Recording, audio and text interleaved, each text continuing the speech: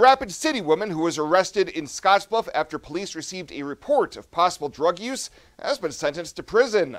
Back in July, a citizen complained to police about illicit activity at the playground at Neighbor Park on 9th Avenue for possible drug use. Officers made contact with 33-year-old Brandy Hinz, who was caught with nearly 700 fentanyl pills and cash on her. She ultimately pleaded no contest to a charge of distribution of an exceptionally hazardous drug. And last week, District Judge Leo Dobrovony sentenced her to 5 to 8 years in prison on the Class 2 felony conviction.